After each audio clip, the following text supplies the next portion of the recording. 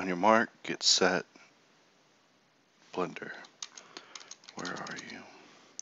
Alright, so where we left off, we were just about to begin painting him. In the last render we were looking at, we had it looking like this. Now this is nothing near the final result. We will be tuning it a little better in GIMP, but let's just continue on. So texture paint mode, bring the fall off down, bring up the draw brush, and let's start off sampling this dark at the top. Brightness is a little high. The strength is a little high. We'll just adjust it. But when it comes to painting the colors, the rougher, more natural it looks, in my opinion, the better it comes out. So I just try to smear them, then blur them, then maybe paint them again, then sometimes smear them some more.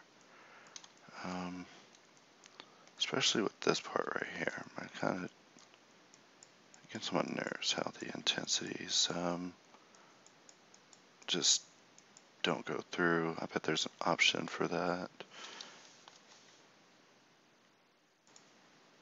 Alright, so if we go back and undo to the point that was happening, we see that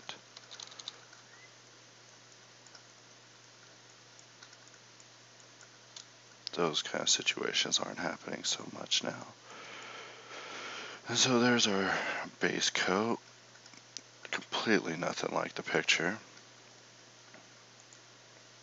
but that's just our first color. So now we come back in, Shift F to decrease the fall. And I'm not using my tablet either, which would probably help. So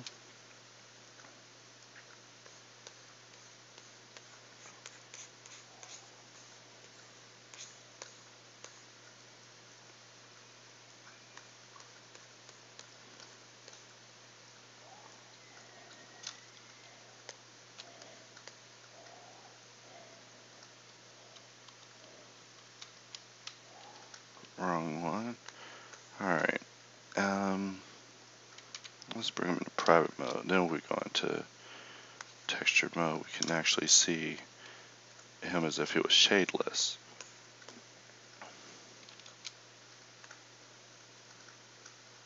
Let's go ahead and sample some dark areas again.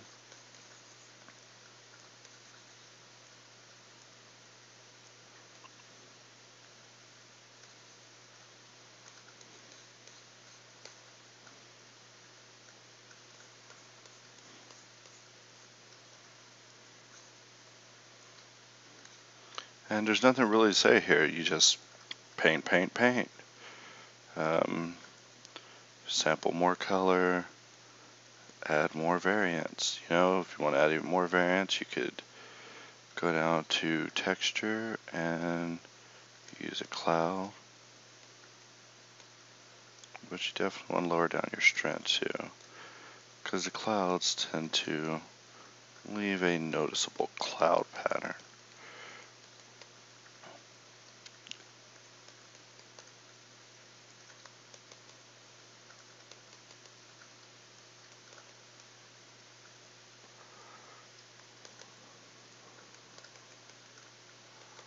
Alright.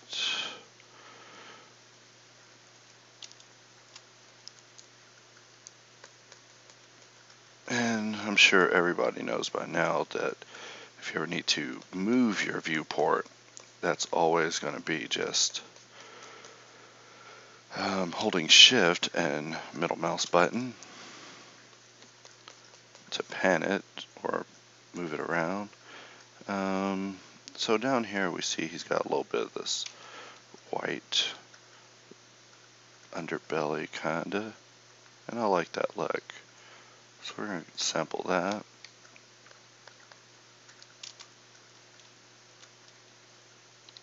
We'll F, make it smaller. And maybe turn off the texture for now. This is only for the lower edges we're going to do this to.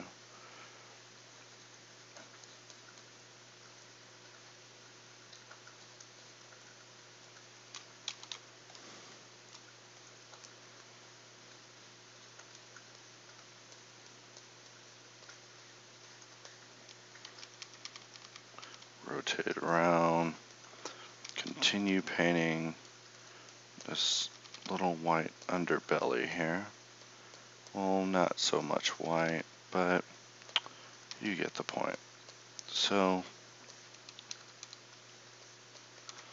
we will call this tutorial enough.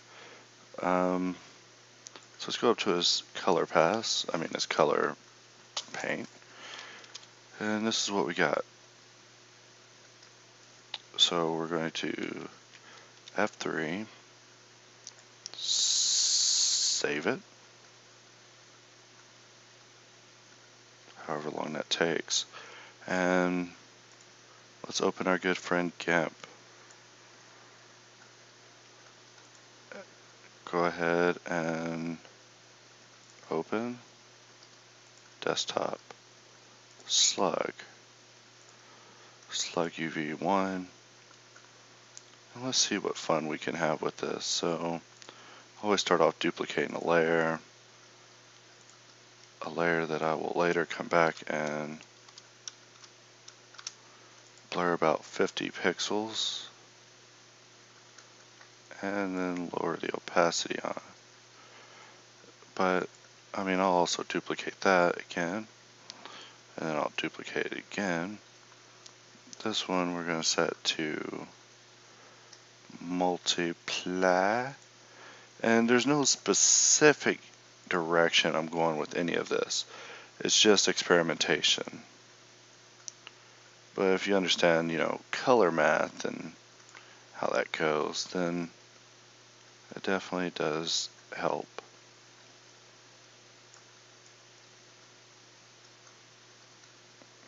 Alright.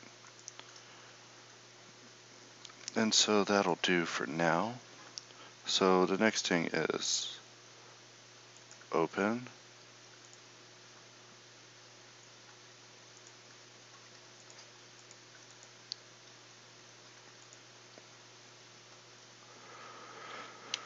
Alright, missing a file now, so we'll jump back into Blender and find out where it is. It's going to be a Snell UV.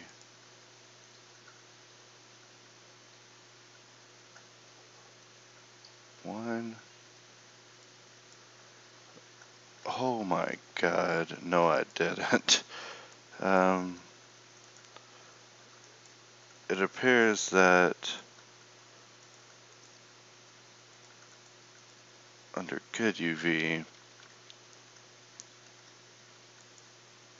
I have accidentally overwritten my old UV setup, so we just have to go through and texture paint it again.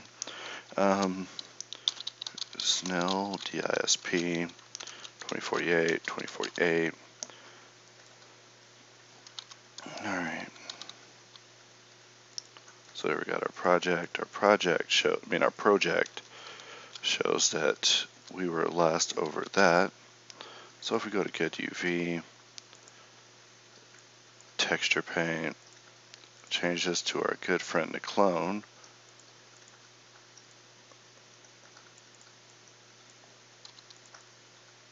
We can real quick get back what we lost, which this map is very important for obvious reasons, but also important because of what it does for our texture. We need the textures to interact,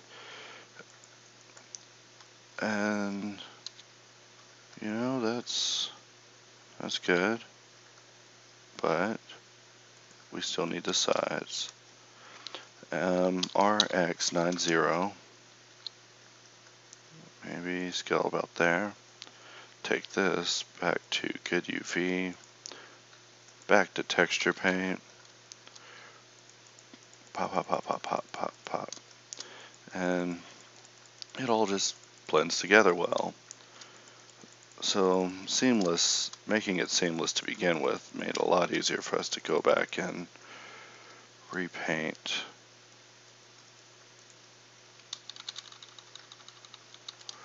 Except for right here, there's a portion I do not like, and that is up there. I don't want to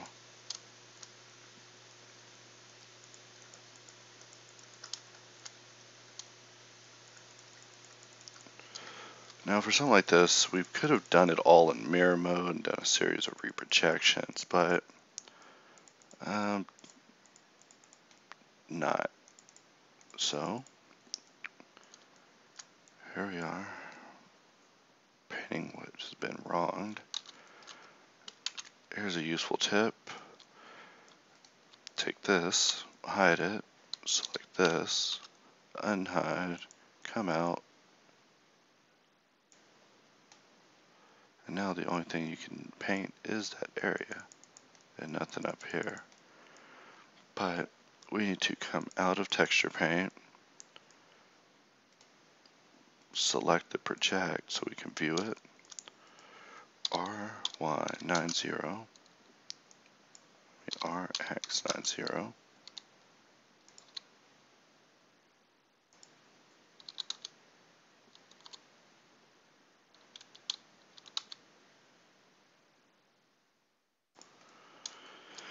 alright, and no matter how we transform the empty, it gets us just a better projection.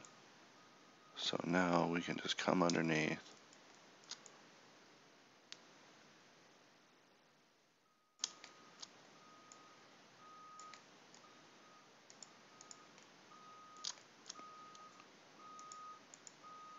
texture paint, Alt to unhide, and let's just get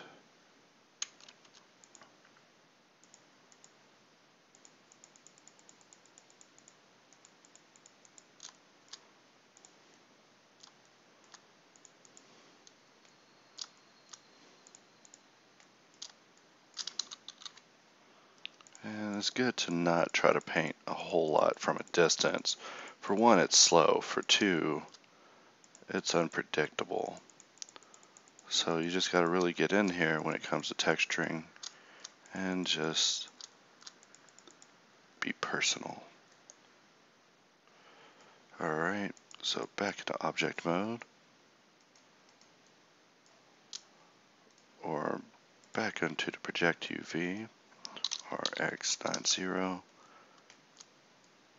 Now take this back to texture paint.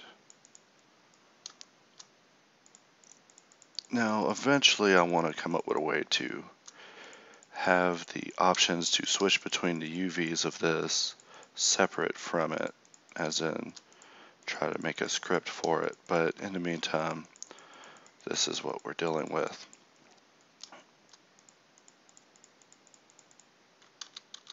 And we stretched that a little bit too much, and so we're done here. So object mode, here's our texture, F3,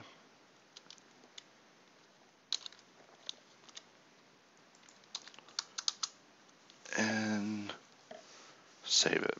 So now if we go back into GIMP, we have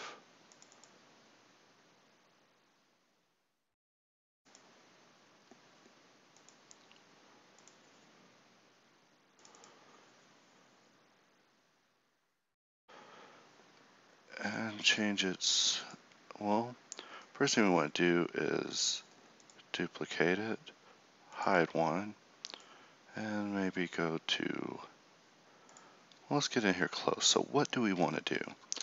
If we go back into Blender and we look at our Snell, we see that at the tops of all of these they're white, and so at the bottom it's more colorized. So let's try to imitate that same thing. Easiest way to do that I can think of is levels. Levels, it's kind of hard to explain. You just really have to mess with these tools to rationalize in your head kind of what they're called, because I kind of call them different things in my head. Like this is the threshold thingy.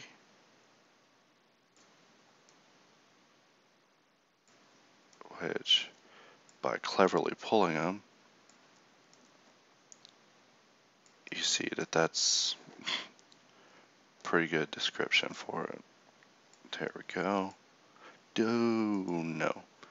Click the wrong thing. Nope. Not threshold. Apply levels. So we bring this in, and hey, come on friend, come over. Yeah, you can come over. And just tune it till we get not too much, but just enough. So that way if we change this to screen, we now have this texture. If we lower the opacity, filters, blur, we'll give it a Gaussian. 50 is a bit much. 5 is enough to get Goldilocks to sleep in your bed. Alright, so we will export Slug UV1. We'll call this Slug Color R1. R1 is what I use as like revision 1, revision 2, and I just keep incrementing them as I make them. But it's better than parentheses 2 and all that. And this is still recording. So we're just going to wait for GIMP. GIMP is done. Now we're back into Blender. So we have our good UV, our project, and our color maps. Which the good UV and the color map, both of their UVs are pretty much laid out the same, so it doesn't matter. Now for this one we're going to make color map. We're just going to call it Snell underscore color. And we're going to open up the file we made, which was Snell color R1. We're going to take it off and put it on color. And if we render that out, that's what we have. We have our Snell. What a nice color. And we're going to control J, just press J, jump to a new render buffer. And now we're going to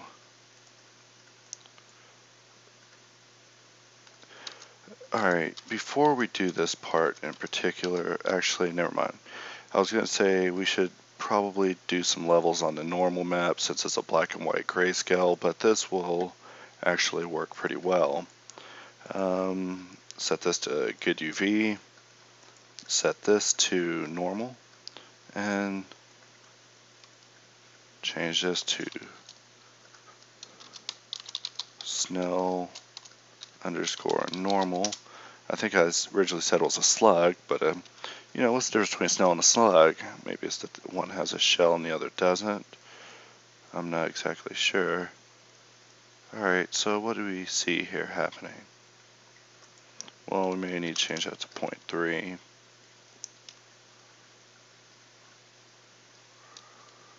We also, RZ, may want to look at this from a different angle, like so. We see that our color map is a little dark, so we click on the GIMP, enjoy its flash screen showing for only a brief moment before loading it. In Windows it's a lot slower. Alright, and so how to improve the color? Well, we can do levels, but I like curves. Curves just do me right every time. Can't get better than that. Overwrite, back into Blender. Let's bring up our Slug color R1. That's what it looks like right now.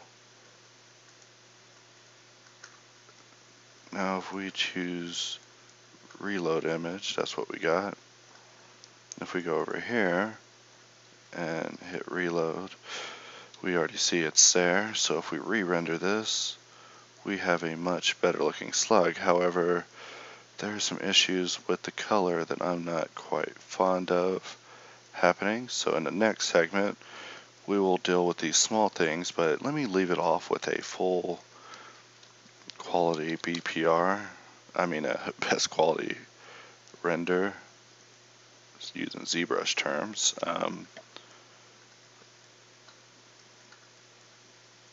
But they're not raised off the surface enough, and that is absolutely hideous. So,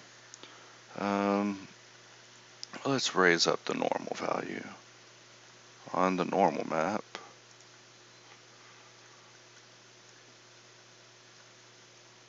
Maybe 0.71. Let's see how that does me.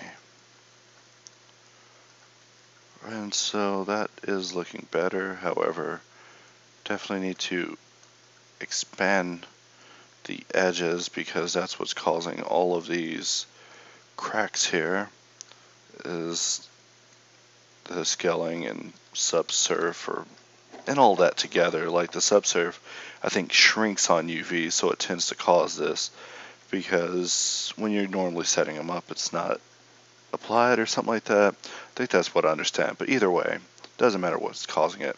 All that matters is that we know how to fix it. So we will be in the next segment cleaning this up and getting it looking even better. Maybe we could even go so far as to paint a specular map. So we'll do that in the next segment.